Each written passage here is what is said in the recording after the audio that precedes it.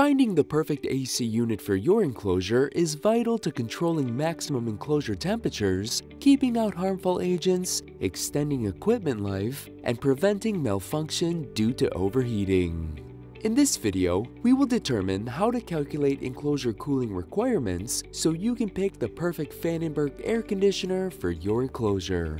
The first step to calculating your enclosure cooling requirements is determining your enclosure heat load. If the heat load is not managed properly, components could exceed temperature limits and fail.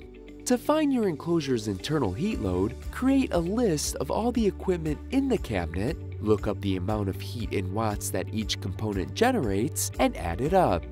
Next, determine the external heat load.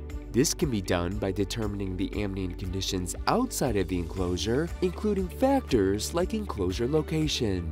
Now that both the internal and external heat load have been calculated, we can add up the numbers together to determine the total heat load in watts.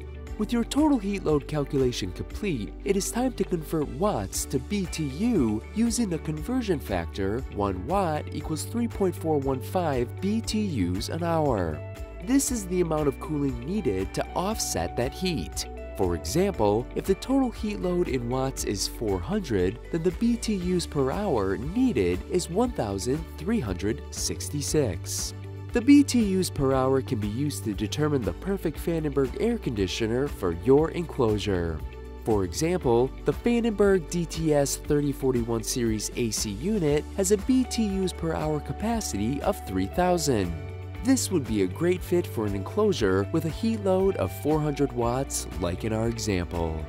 To learn more about enclosure cooling requirements, visit us at Galco.com.